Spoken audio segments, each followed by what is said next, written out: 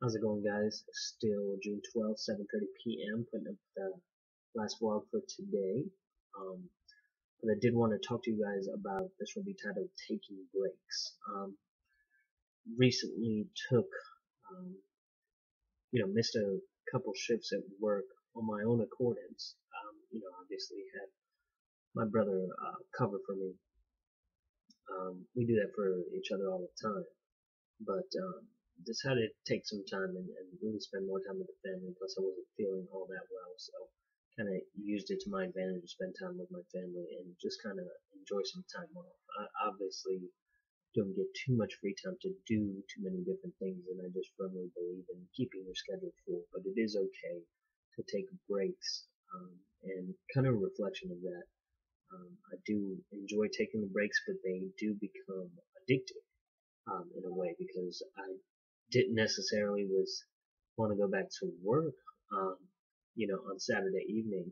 I was thinking about not going, which I could have easily have not gone, but I decided to go to fight the willpower to stay home. Plus, my girls, my wife and my daughter would have been going to sleep anyways. So it was an opportunity for me to make money plus break the cycle of, wanting to take more time off because I do find it very empowering to take time off incrementally, take a break incrementally. But it can become, you can be, addicted to taking that break just as easy as you can be addicted to working overworking yourself. So I think it's a good balance and something I would recommend to a lot of different people um, that I mentor. Just take a break from time to time, enjoy, stop to I guess the better reference is stop to smell the roses, all the things that you're working hard for, that you're working to pay for, that you're working to live for. Make sure that you're enjoying those things from time to time. I was recently thinking today, I haven't been on a motorcycle that I paid off last year in probably a couple months.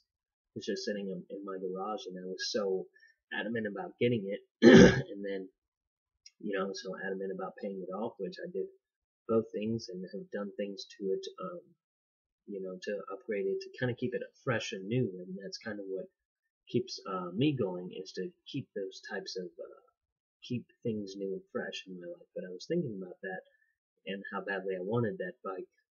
And I have yet, I haven't had a chance to ride it. And I was going to take it out today, but the weather it wasn't the best weather to be out and about in a motorcycle. It rained earlier, and then there was a chance of rain to follow when I thought about riding my motorcycle, so I chose not to risk it. Although I'm an experienced rider now, I'd just rather not risk it and be caught up in a storm. I've been caught up before, and it's not a pleasant experience. So again, the gist of this one is to stop and smell the roses of the hard work that you achieve and that you continue to achieve, and that way you can make the most of the time that you do spend and enjoy your free time. Countless times I'll find myself on the couch watching TV, not really enjoying the time, and it's times when I'm out with my family, we're out doing stuff and getting stuff done, or like I took Sunday off or switched with my brother. We went out to that same farmer's market where I could have been working, but I chose to spend that time with my family, and that's where I had the realization of the 4 generations of women walking around together in the farmer's market that I found rather interesting.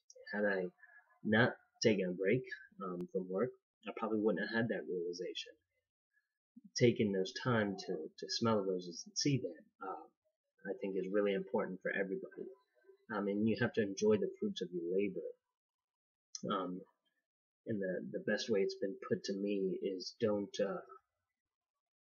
work to live, live to work. Oh, I'm sorry, I got that backwards. So don't live to work, work to live. So enjoy the fruits of your labor. Do the things that you enjoy doing after you get your things done, or if you choose to take a break from your work so you can enjoy some time off, and people can appreciate you as well whenever you do take that time off. Sometimes they'll miss you, they'll miss your work ethic, they'll miss your efforts, and it builds a good realization of that if you're a good employee. If you're a bad employee, they may be happy that you're gone, unfortunately. But that'll be it for this last vlog. I just want you guys to understand how important taking breaks are and enjoying those things that around you are just as well as, keeping up with your commitments such as work, school, and whatever else you got going on. So I appreciate you guys watching, liking, commenting, subscribing, and I will see you on the next one.